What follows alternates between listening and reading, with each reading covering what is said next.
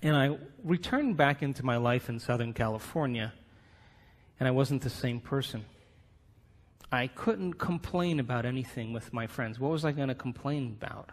I was the happiest guy in the world. I couldn't connect with people around the same things that were once valuable to me because I was different.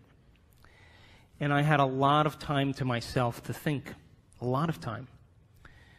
And so I walked back into my life, and in a very short amount of time, I moved to the Pacific Northwest, and I retreated from the world. And I studied spirituality, and I wanted to understand what this idea is. Who am I? As you learned this morning. And what am I doing here? And what is this all about? And got very, very passionate about science. And as I said this morning when we started, science to me is the contemporary language of mysticism. The moment you start talking about tradition or culture, or you talk about religion, you divide an audience, but science tends to unify a community. And if it's explained in a simple way, then it empowers people about themselves and to begin to come out of their resting state and apply it to see if you could have the experience of that philosophy so you can understand the truth or the wisdom behind it. And so after a period of time, I started getting very antsy, and I wanted to see if there were other people around the world that were sick or diseased in some way, and if they were treating conventionally or unconventionally, if they got better all of a sudden. And I wanted to know what the cause was that produced that effect. So I traveled to about 17 different countries, and I interviewed people that were diagnosed with cancer and diabetes and heart conditions and rare genetic disorders that medical science had no solution for, lupus and MS. And all of a sudden, these people had a very quick change in their health. And I wanted to know the correlation between the cause and the effect.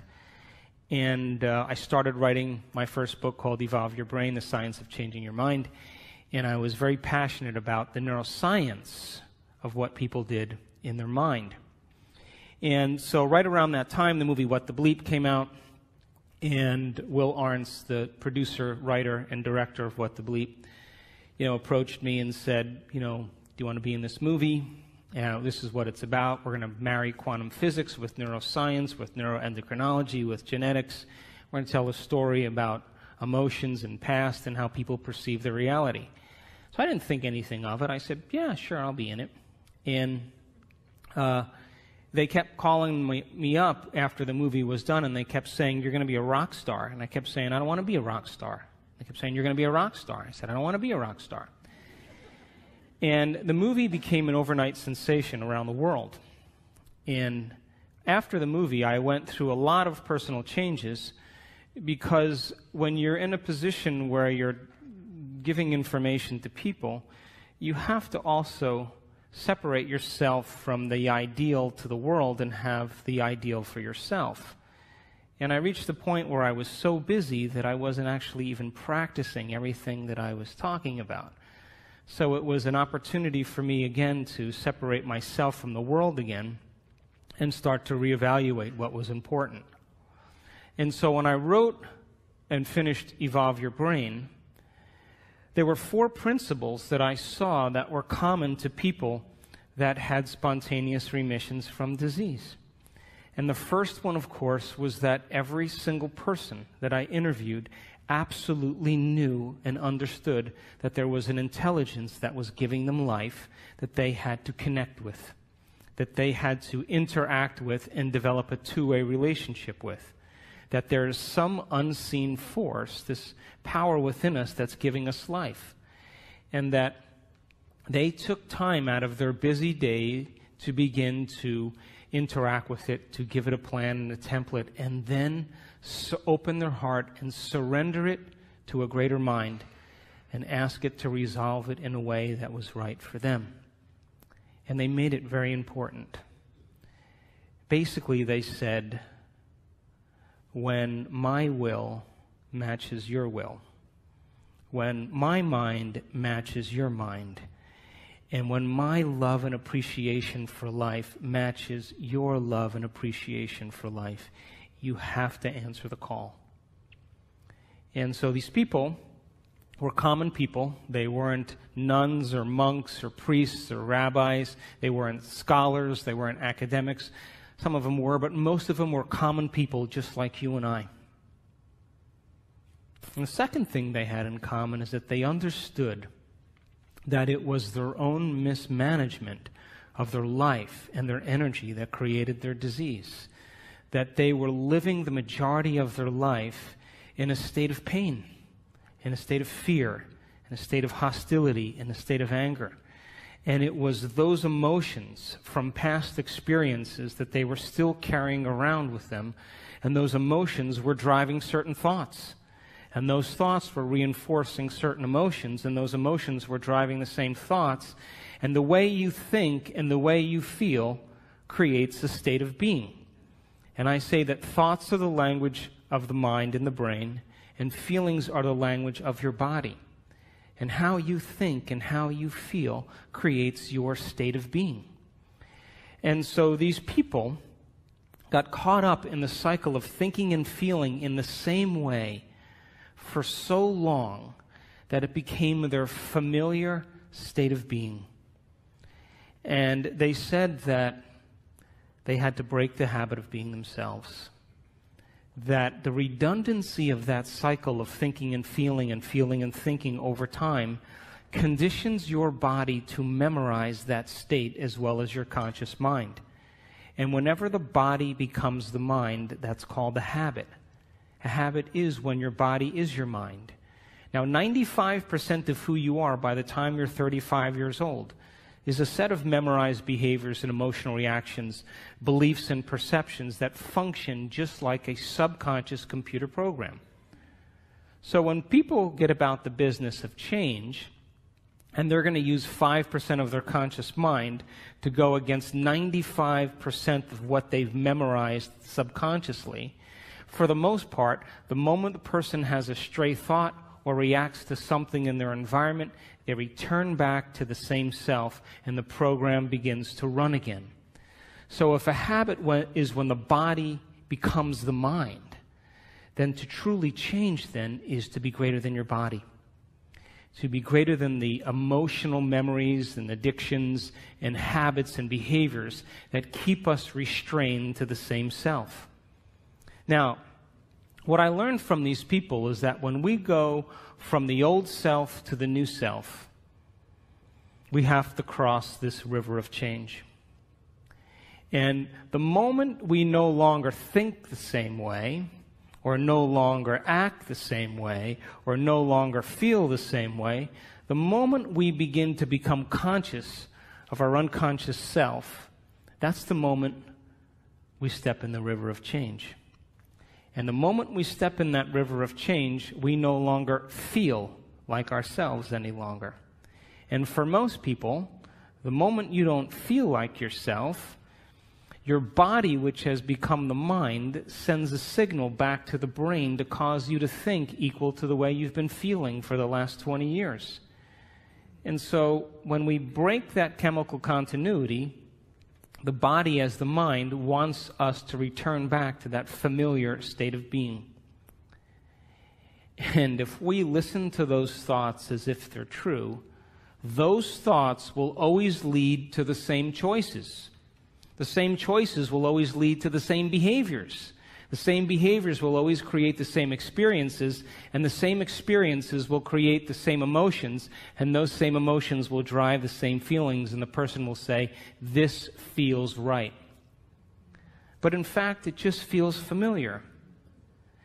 Now, when we go from the old self to the new self, there is a biological, neurological, chemical, genetic death of the old self. There is a biological withering, breakdown of the old self that's connected to a feeling. And when you begin to understand that crossing the river of change, you're not going to feel like yourself any longer, and the body is going to go through its own breaking of addictions emotionally, then the best way then to predict in this place, this void, this unknown, is to create a new self. And these people actually began to do something amazing.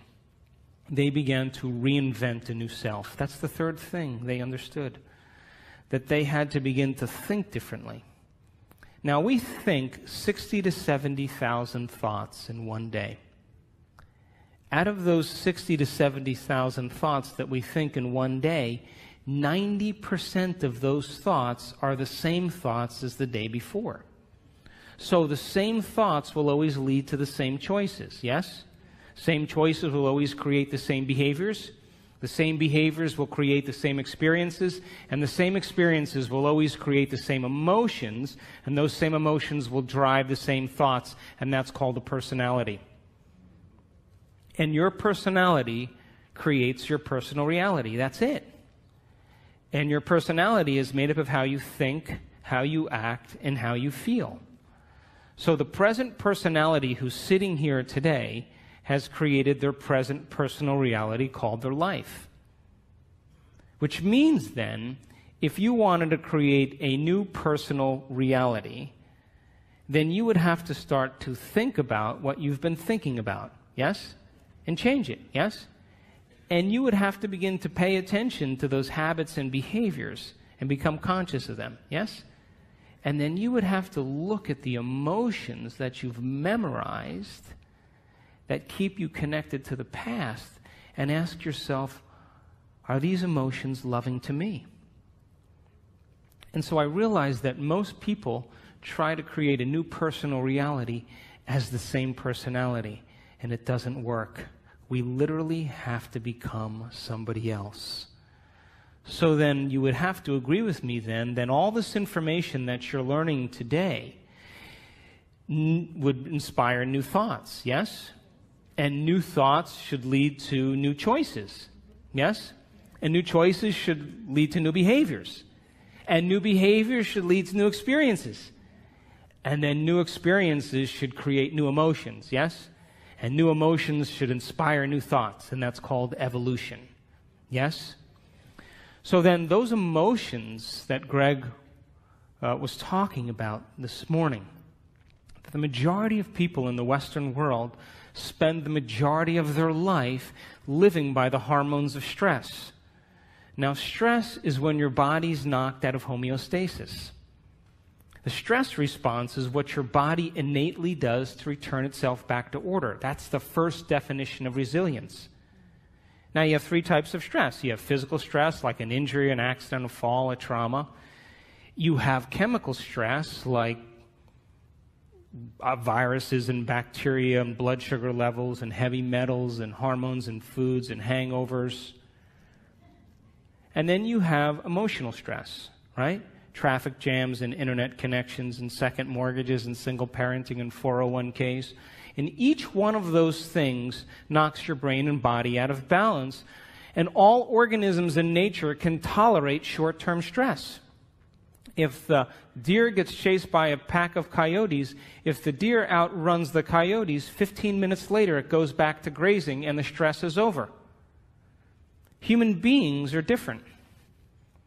We can turn on the stress response just by thought alone. You can begin to think about some future worst-case scenario, and because the privilege of human beings is that we can make thought more real than anything else, we can focus on that possibility to the exclusion of everything else. And you can knock your body out of physiological balance just by thought alone, and your body, as the unconscious mind, believes it's in that experience in the present moment. And we can unfold past bitter memories that are tattooed in the recesses of our gray matter, and like magic, we bring them to life, and in that moment, it's real. And so the hormones of stress long-term push the genetic buttons that create disease. And no organism can tolerate living in emergency mode for extended periods of time. So then think about this. You can turn on the stress response just by thought alone. How many people have done that? You've done that? It's called being human, right? And we know that the hormones of stress dysregulate and downregulate genes to create disease. So that means then your thoughts can make you sick. So here's my question. If your thoughts can make you sick, can your thoughts make you well? I'm talking to the right audience. So then, the hormones of stress, though, give the body and brain a rush of energy. And it's like a narcotic. It becomes a drug. And people become very addicted to the adrenaline and the stress hormones. And they use the problems and conditions in their life to reaffirm their emotional addiction so they can remember who they think they are. The bad relationship, the bad job, the terrible circumstances, all of that is in place because the person needs that to reaffirm their emotional addiction. Because God forbid they couldn't feel anything. So then if the hormones of stress become like a narcotic, and you can turn on the stress response just by thought alone, then we could become addicted to our own thoughts. How many people are still with me? So then if you become addicted to your own thoughts when it comes time to change, then you can understand then, just like an addict, the moment you're no longer thinking certain thoughts that are making certain chemicals for you to feel a certain way, and those feelings drive the same thoughts. You know, like if you have an insecure thought, you begin to feel insecure, right? Come on. And the moment you feel insecure, you're going to think more insecure thoughts, yes? And if you keep doing that for 20 or 30 years, it's going to feel pretty familiar, yeah? And then you're going to say, I am insecure. Well, whenever you say, I am anything, what you're saying is you're commanding your mind and body towards a destiny. So if the body has been conditioned to the mind of insecurity, don't you think then the moment you're no longer going to think insecure thoughts and fire and wire those circuits in your brain and then produce the blend of chemicals for you to feel that way, don't you know your body is going to do what? It's going to look back up at your brain and say, hey, I modified my receptor sites for you. We've been doing this for 20 years.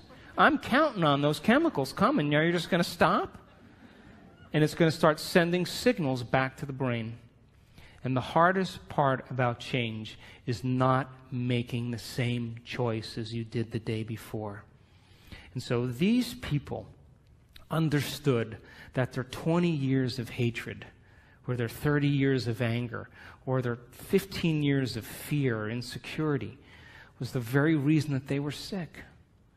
And because feelings and emotions are the end product of past experiences, and we can remember experiences better because we can remember how they feel, if the environment signals the gene and the environment produces a chemical reaction, then as long as you're feeling the same way every single day, there's no new information coming from the environment, and you keep signaling the same gene. How many people are with me? So then the emotions of anger and aggression and hurt and hostility and hatred and prejudice and fear and anxiety and insecurity and hopelessness and powerlessness and depression, guilt and shame, those are all familiar emotions to us because we've experienced the events correlated with them. How many people are still with me? And it's those emotions that are derived from the hormones of stress. And if you keep knocking your body out of balance, that imbalance becomes the new balance, and you're headed for some type of disease. And these people began to realize that they had to change that. And when we react to something or someone in our life, there's always a change in our chemical state. We're altered in some way. And if you don't know how to control your emotional reaction to that event in your life, and that chemical refractory period continues for hours or days, that's called a mood. What's wrong with you? I'm in a mood. Oh, really? Why? thought you'd never ask. Well, this thing happened to me 5 days ago. And I'm living by the same emotional reaction. Now, if you keep that refractory period going on for weeks or months, that's called a temperament. Why is he so angry? I don't know. Why are you so angry? Well, this experience happened to me 9 months ago. And I'm living by the same emotional reaction. One long refractory period. And if you keep it going on for years on end, that's called a personality trait. And most people wear their emotions layer by layer, and they believe that's who they are. And there was an article in Scientific American just 2 months ago that scientists said that 50% of what you say about your past is not true. Because you're not the same person. You make up stuff. And so then, if feelings and emotions are the end product of past experiences, now stay with me. Did Greg say we need to think differently? Yes? So how many people in this audience believe that the way you think has something to do with your life? You do, yes? Okay, so feelings and emotions are the end product of past experiences, yes? You can remember experiences better because you can remember how they feel, yes? So then, if you can't think greater than how you feel, or feelings have become the means of thinking, are you thinking in the future or are you thinking in the past? And as long as you're thinking in the past, what are you creating more of? Quantum model of reality still applies. And so, if you're feeling the same way every single day, then according to our biological model, it means nothing new is happening in your life. Is that right? Because how many potentials exist in the quantum field? How many? So with every new experience, there should be a pretty good emotion, right? You should feel overjoyed or in awe and wonder or excited or inspired or in gratitude or appreciation, an elevated emotion. But living by those same familiar emotions means nothing new is happening in your life, and the body as the unconscious mind, as long as we're living in the same familiar feelings, is believing it's in the same past experience 24 hours a day, 7 days a week, 365 days a year. And if the body's become the mind of that emotion, then the body literally is living in the past. And we can't create a new future holding on to the emotions of the past. So these people began to realize that no one or nothing was worth it. And that the hormones of stress endorse the ego for us to become selfish. Because when an animal is threatened by something in its external environment, the job of the organism in emergency and survival is to take care of the self. And we identify the self as a body in the environment and in time. When the zebra is being chased by the lion, she's only concerned about 3 things. Her body, like I better take care of this, so I better put my attention on it. The environment, where am I going to go? And how much time do I have to get there?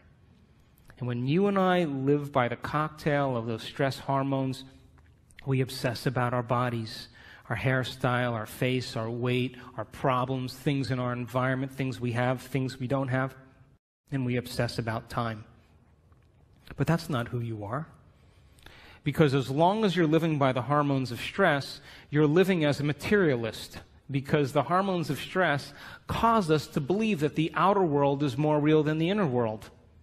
And those hormones absolutely make us feel separate from possibility. Why? Because when you're being chased by a lion, it's not time to create. It's not time to trust. It's not time to learn. It's time for emergency. So the majority of people in the Western world spend the majority of their time preparing themselves for the worst case scenario and protecting themselves from it. They're basically trying to predict the future from the past. And when we get it right, you know what we say, right? You need to hang out with me. See how smart I am? But what happens when it doesn't happen? That's called anxiety. That's called neurosis. It's called insomnia. And so when we live by the hormones of stress and we're defining reality by our senses, we become materialists because we feel separate from possibility, and all of our attention goes on our bodies, the environment, and time. Another way to say that is, from a quantum perspective, the atom is 99.9999% energy and information, and we're putting all of our attention on the particle, and we're missing out on possibility. And so these people had to hit a point of crisis where they finally started taking their attention off their outer world and started to ask themselves some bigger questions. Who am I? What is a greater expression of myself? What would I have to change to be happy? Who in history do I admire that I want to be like? And they began to contemplate and speculate and rehearse who they were going to be if they got better.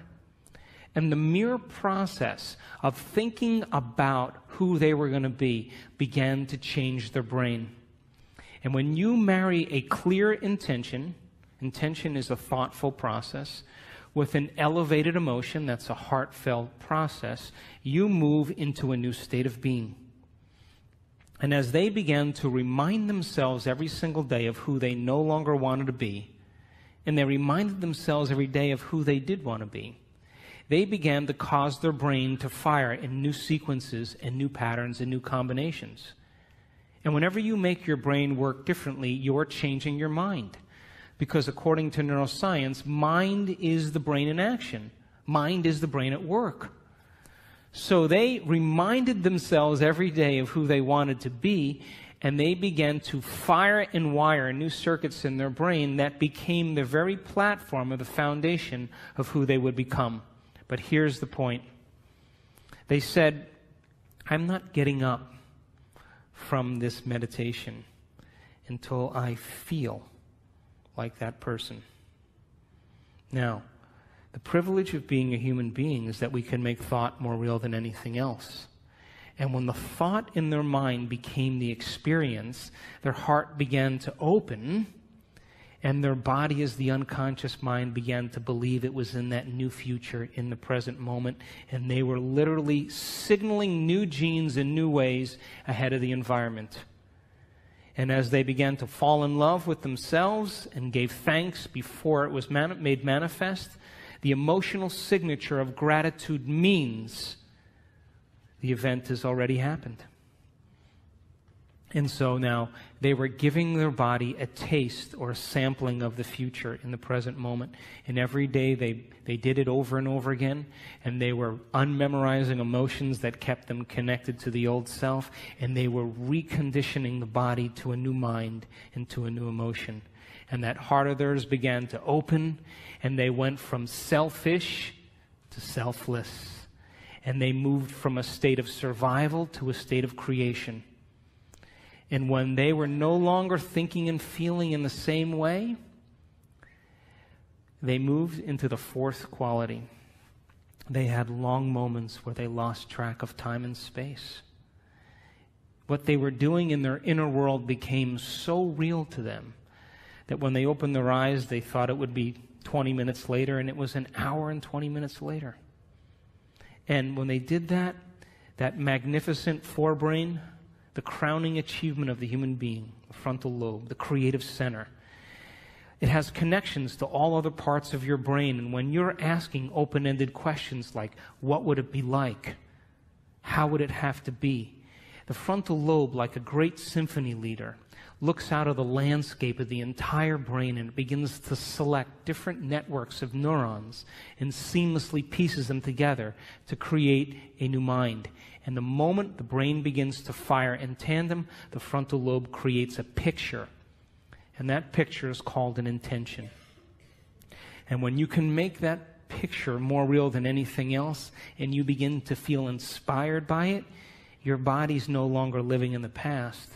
Now it's living in the future. And every day, as they no longer fired and wired the same circuits in their brain and emotionally signaled the same genes in the same way, they were moving into stasis. And then they began to reverse the process. And a new state of being is a new personality. And a new personality creates a new personal reality. So, after I wrote Evolve Your Brain, and after What the Bleep, you know the most common question people asked when I was traveling around the world? How do you do it? How do you do this stuff? Why is it so hard to change? I mean, what do you do? And so we started teaching workshops around the world, and we were doing introductory levels. And we were using science and brainwave technology and breaking it down at heart coherence so people could understand how powerful they really were. And so we started teaching these workshops after What the Bleep, and for the first year and about 3 or 4 months, guess what happened? Nothing. I don't know if it was me or just whatever it was, but there wasn't a lot happening. And then after about 1.5 years or so, we started getting these emails. You know, people coming to the events, and the first line of every email was always the same. You're not going to believe this. My 20 years of hatred towards my father, I just decided I didn't want to hate any longer, and my acid reflux went away. What do you know? Did I signal a new gene in a new way? And people started to correlate what they were doing. They were actually practicing it consistently, not as something that they had to do, but something that they wanted to do, because they believed it was possible. And if you knew that you were a creator of reality, that your thoughts have something to do with your destiny, if you knew that on a gut level, would you ever miss a day? Never miss a day. And would you ever let a thought slip by your awareness that you didn't want to experience? And so when we started seeing the feedback started to come in, people started saying, hey, I'm feeling better, things are starting to happen in my life. That was, for me, the most important point in my career, because I knew on some level that we were making a difference in people's lives. And so people around the world started sending in these wonderful emails, and I just was doing these in level 1 intensive workshops, and then after I'd finished the workshop, people would say, can we do another one? I'd be like, okay, we'll do another one. So we did like these level 2s, and then after level 2, someone said, can you do a level 3? And I said, okay, we'll do a level 3. Then after level 3, someone said, can you do another one? I said, I don't think I know anything else. But we kept doing them. I kept learning, and we were in Seattle a couple years ago, and we did a progressive workshop. And there was a lady with MS whose wheelchair, her motorized wheelchair, broke down. And she came anyway. And by the end of that event, she was walking across the room, unassisted, with no limp, and the motor functions in her leg came back. Now, I have to tell you, I was more surprised than anybody. Because now I knew that we were signaling new genes in new ways in real time. We could talk about genes forever, but your genes are a library of potential. They're a library of possibility. They're a parts list. And when you begin to do something differently, when you begin to think something differently, when you begin to experience something differently, when you begin to emotionally embrace something differently, you're literally changing your genetic expression. And when you turn on new genes or activate new genes, those genes turn on to make new proteins. So then, people were literally turning the genes off or down-regulating the genes that had to do with their disease and up-regulating new genes right in their meditation, and their body began to change before our eyes. We did another event then, a few months later, and another lady with MS was dancing around the front of the room. Now, there's a scientific part of me that I just couldn't overlook this. And I became very, very passionate about this idea called information to transformation. And I said that if it's happening in real time, people are doing amazing things. Common people just like you give them information, really profound information that has to do with the truth of the way reality really is. and you begin to have them share that information where they can repeat it. They're wiring it in their brain. Would you agree? If you can repeat something, it's in there, yes? The latest research that was done by Kandel, the Nobel Prize laureate, he said that when you learn a new bit of information, you double the connections in your brain in certain areas from about 1,300 to 2,600 new connections. As a matter of fact, every time you learn something new, you're making a new connection in there. That's what learning is. So he saw that you increase the number of connections in your brain just by learning a few bits of information, but if you don't revisit that information and review it, those connections prune apart within hours, within days.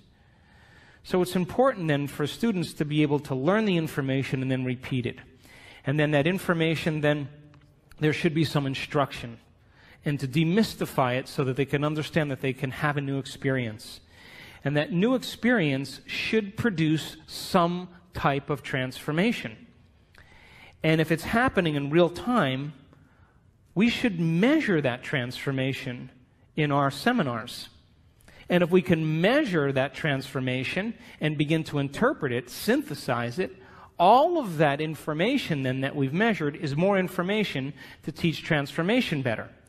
And if people continue to transform and we measure it, that's more information to teach transformation, and we begin to close the gap between knowledge and experience. How many people are with me?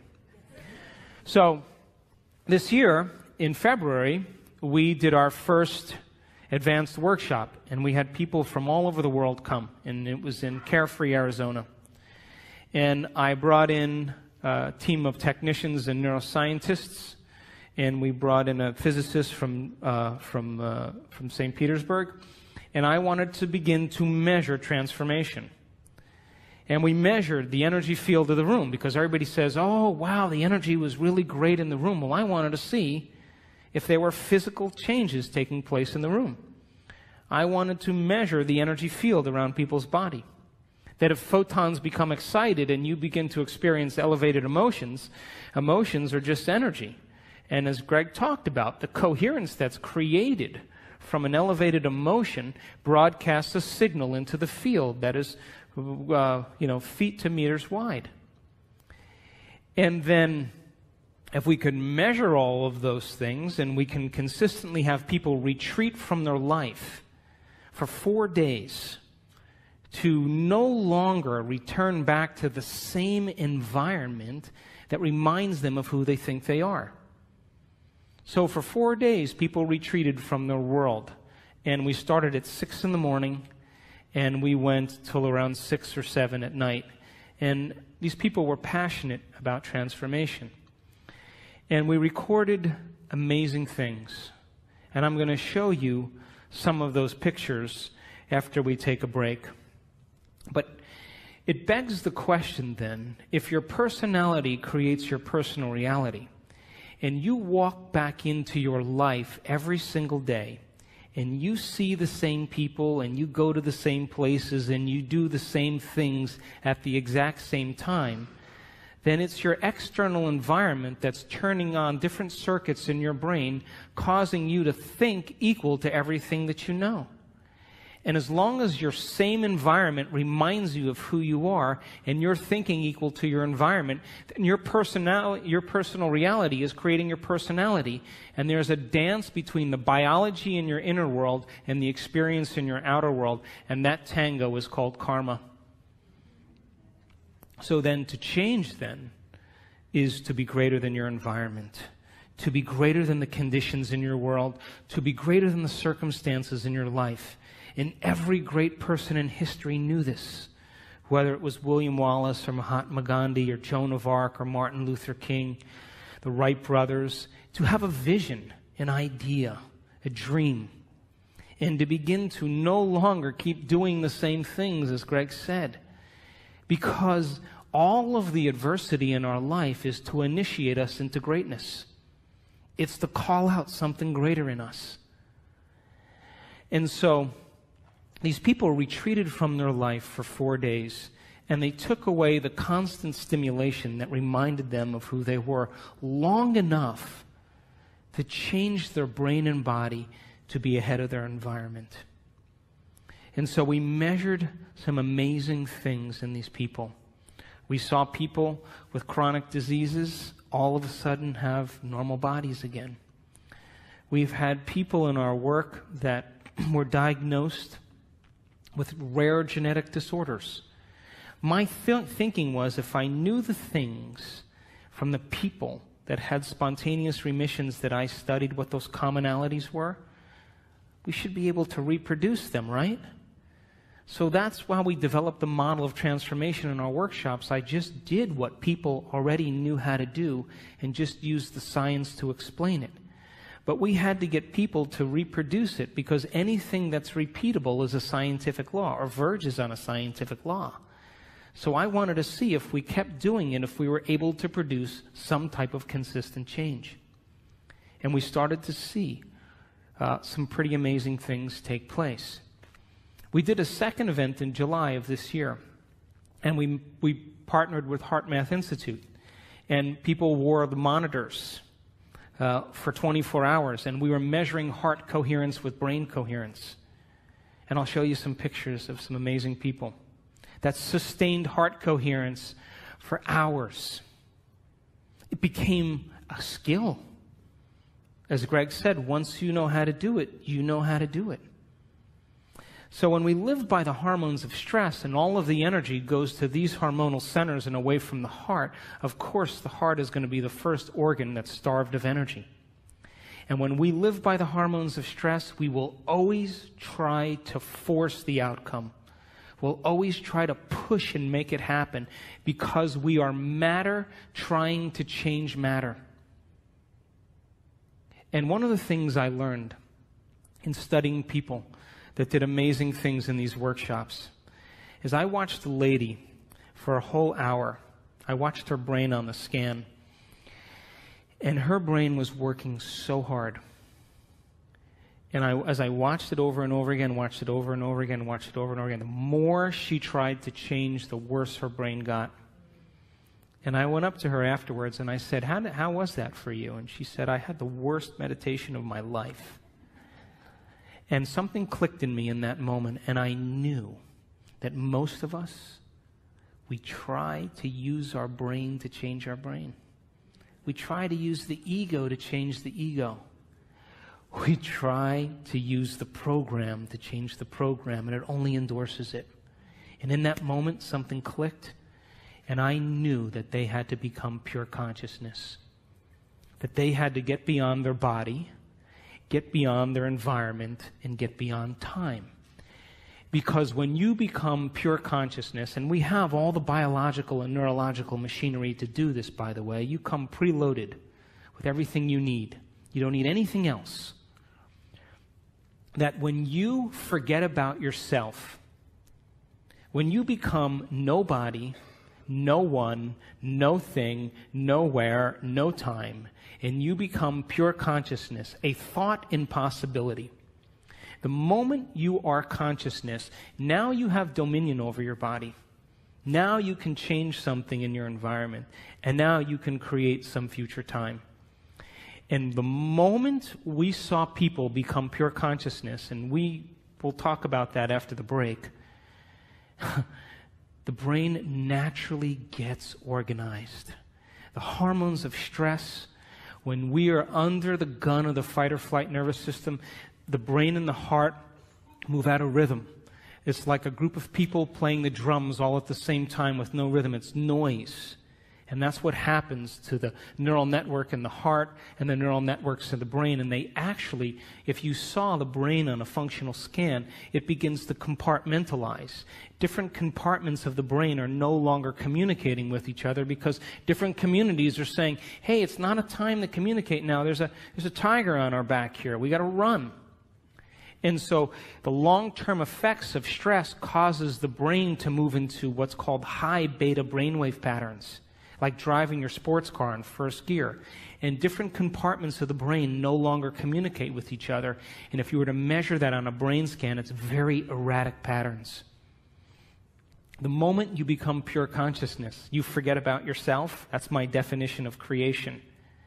The moment that happens, the brain goes, thank God he's out of the way. Now I can get organized again. The operator is finally gone for a few minutes. And we started in that event, in that February event, teaching people how to become pure consciousness.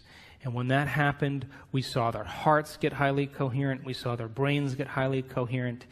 And it's kind of an irony. If you want to change something about your body, you got to forget about your body. You want to change something, problem in your life, you got to forget about your life. You want to create some future time, you have to forget about time. And you have to become no face, no gender, no profession. You have to become pure consciousness. And we saw it over and over again that 91% of our people that had their brains scanned in our first event had a more than 80% change in their brain for the better. And there was no drugs, there was no, therapies. They just went through the process of observing their thoughts and becoming conscious of their unconscious thoughts because they're no longer being distracted by their environment. Pay attention to their behaviors and their actions and look at the body as the mind and the emotions and master that. In the first day, the energy in the room, we measured it. Guess what happened to it? It went down. Because people who are breaking all their emotional ties to their known familiar life. But when we went to that next day and they became pure consciousness, the energy in the room began to rise. And when we saw that, it was miraculous. And we measured the energy as it began to continuously improve. And when we did our event in July, we started seeing people having enormous amounts of energy that were stored in their body travel up through their heart and into their brain. And we captured people with a full-on Kundalini experience, full-on ecstasy in their brain. And they were common people just like you. And boy, I tell you what, after that experience, they could care less about their checking account. They could care less about their problems. And we saw one lady move into such a state of ecstasy. We were watching her on the camera, on the screen like this. And all of a sudden, we saw her brain get very organized. The front of the brain talking to the back of the brain, the back with the front, side to side. Strong level of coherence. And all of a sudden, she went into this high consciousness state called gamma brainwaves. And gamma brainwaves is super consciousness. And I looked at that screen, and I looked at the neuroscientist, and I looked at him again, and I said, I think she's in ecstasy. And we turned around, and she had tears running down her face. She was so connected to something greater. She didn't want the experience to end. I'm going to show you pictures of her brain. She wanted the moment to elongate. She felt so connected, and all of a sudden, when that posterior pituitary turned on and released all that oxytocin into her brain, guess what it did to the amygdala where all the stress circuits are? It anesthetized, it shut down fear, it shut down hostility, it shut down sadness. Those circuits are turned off when oxytocin is like that. And the heart begins to open its vascular channels and motility increases, and she feels connected to something greater. And she would never try to force the outcome in that moment. She's already connected to the outcome. She's trusting in the outcome. And we saw it with more than one person. And so the concept of information to transformation is to empower you that it's possible. That all of this information and science and everything that's coming out right now is for us to do something with. And this is a time in history where it's not enough to know. It's a time in history to know how. And when you give common people the opportunity to understand the truth about themselves, and then you inspire them to go out and try it, to try it like a scientist. Hey, I'm going to change the way I think and feel. I should see some effect in my life. And the moment I can correlate the feedback in my life with what I did, I'm going to do it again. And so we've had people around the world heal themselves of all kinds of conditions. We've had people win the lottery. We've had people create new opportunities for themselves, because nobody is so special to be excluded from this phenomenon. And the phenomenon is that you are a creator.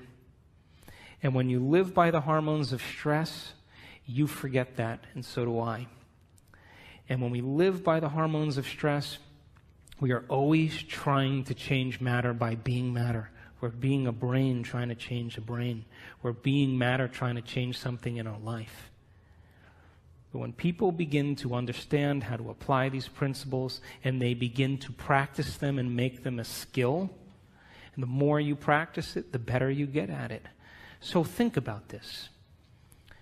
What if you woke up in the morning and instead of getting out of bed and doing the same thing as you did the day before, and going through the same routine as you did for the last 5 years, what if you woke up in the morning and you place your hand over your heart and you say, I'm going to teach you what it feels like to be noble today. I'm going to train you to know what abundance is. And you begin to marry a clear intention with an elevated emotion, and you memorize that feeling. And you're able to maintain that modified state of mind and body your entire day. Get ready. Because something unusual is going to happen in your life. That's the law. And the hardest part about all of this, hardest part, is simply making the time to do it. Making time for our precious selves. To decide then, well, geez, I want to be wealthy and abundant. Well, if I want to be wealthy and abundant, then I can't feel lack, because a wealthy person never feels lack. And if I feel lack, I'm going to attract lack. Gold only attracts gold. Lead doesn't attract gold.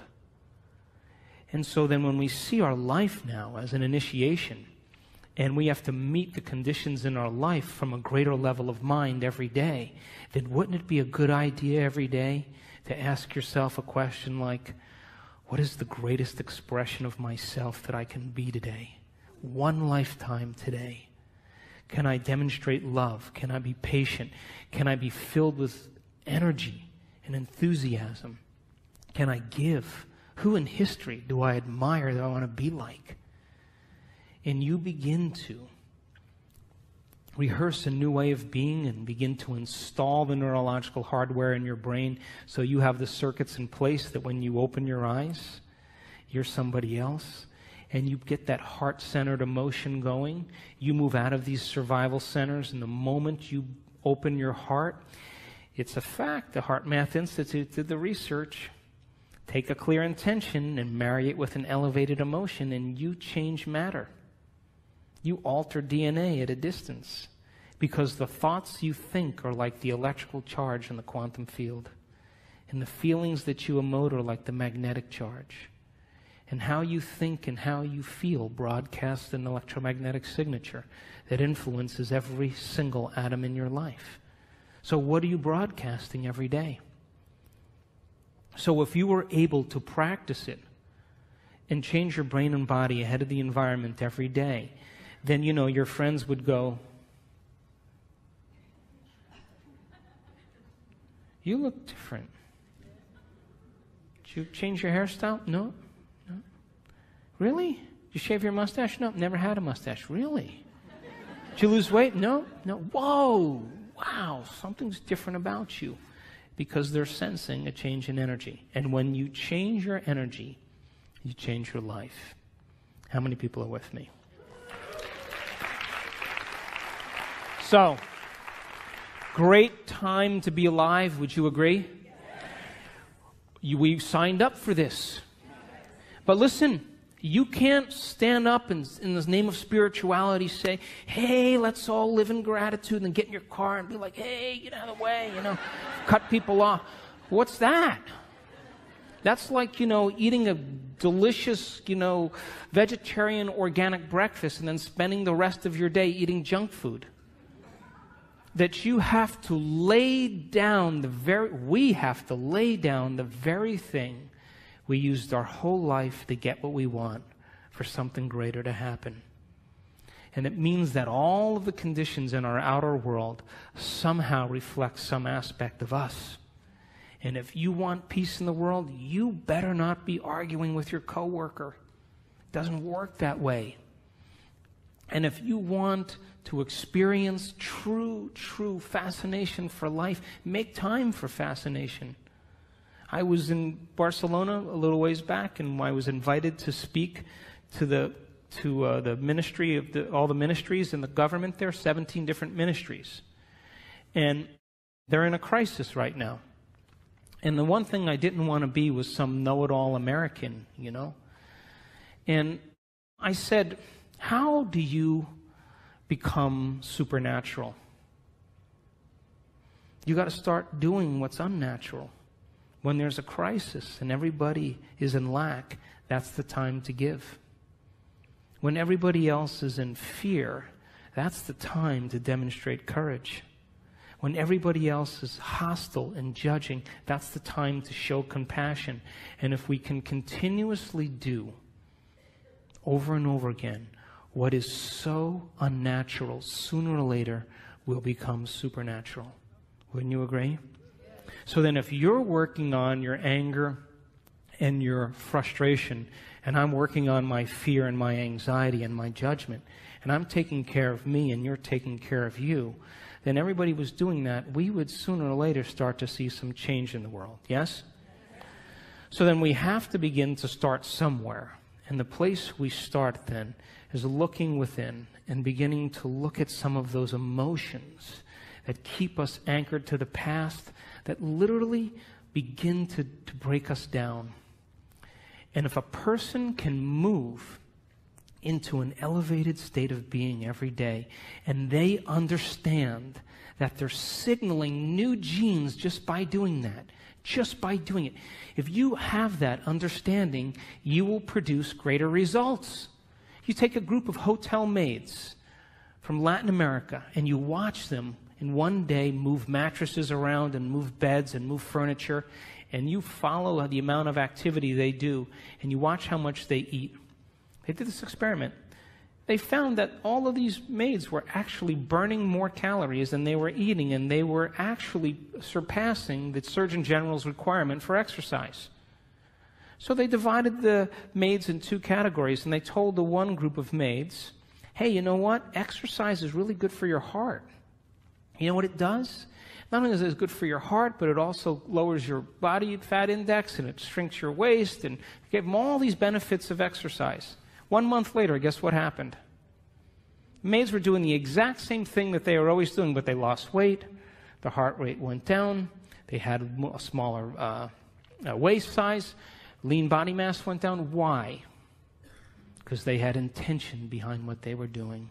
They assigned meaning to what they were doing. And so, if a group of elderly men can retreat from their life for 5 days and go to a retreat center north of Boston, all these men in their 70s and 80s, and they were told to act like they were 22 years younger. Just pretend. And they had, magazines with Mickey Mantle and Joe DiMaggio and Marilyn Monroe movies, and they had papers with current events. And for 5 days, they hung out with other men, and they just pretended like they were 22 years younger. They took height measurements, weight measurements, range of motion measurements, finger length measurements, extremity measurements, and cognitive tests. At the end of 5 days, guess what? 60% better scores on cognition. Finger lengths, all of them longer. Range of motion, all improved. Some of them were playing touch football again without their canes. Who are you pretending to be? Because if you can begin to understand that when you begin to change your state of being, that a thought begins to activate new neural networks in your brain. New neural networks in your brain begin to fire and wire to create a hologram or a picture. That hologram or picture signals the limbic brain to make neuropeptides. And neuropeptides are chemical messengers that signal hormones. And hormones and neuropeptides begin to dock on receptor sites of cells. And cells begin to get a new message and signal new genes. And new genes make new proteins. And new proteins means the expression of life. And the expression of life is equal to the health of your body. Just by changing a thought. So then, if you woke up every morning and you pretended to be genius of the universe, unlimited mind, healthy, you would probably have to stop on the side of the road with your pen and write down the download that you were getting from the field because you never thought in that way. And so you and I have been hypnotized and conditioned into believing that we need a reason for joy, that we need a reason to give thanks. We need a reason to feel inspired. That's the old model of reality, of Newtonian physics, of cause and effect. Wait for something outside of you to change how you feel inside of you. And the moment you feel better inside of you, you pay attention to who caused it outside of you. And that event's called a memory. That's cause and effect. Quantum model of reality, as Greg said, is about causing an effect. Begin to change how you think and feel, broadcast a whole new electromagnetic signature, and give thanks before the event is made manifest. Materialists would never do that, but the quantum mind, the immaterialist, always does that, because the moment you begin to observe a new future, that's called intention, with an elevated energy, you are causing infinite waves of possibility to begin to collapse into new patterns of information called your life. But if you're observing your life from the same level of mind every day, and you begin to anticipate the next experience based on your past, I'm curious, tell me where the unknown is going to show up in your life. Is there any room for that? It would just be too inconvenient. The alien ship landed in the back. Are you kidding me? Dancing with the Stars is on tonight. Can they come back tomorrow? I'm busy. This is inconvenient. So this is a time in history where we have to meet these challenges with a greater level of mind. And we can't keep doing the same things, thinking the same thoughts, performing the same actions, and living by the same emotions and secretly expecting our life to change. We have to meet all of these challenges, and we have to be the heroes and the heroines that begin to leave a legacy in this particular time. There's a stigma that you and I have been conditioned into believing that all leaders get it in the end.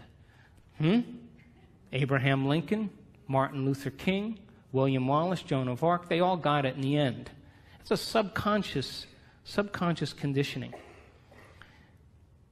that leaders somehow pay the price with their life.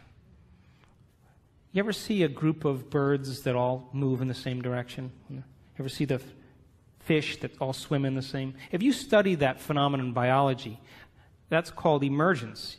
You would think that there's a leader. It's a top-down phenomenon. Turns out there's no leader. It's a bottom-up phenomenon. Everybody is leading. There's one mind, one consciousness. So you can't take out all leaders if everybody's leading now, could you? So this is a time in history where emergence is the model, that we have to lead by example. And all of this information is to empower you to understand that it's possible.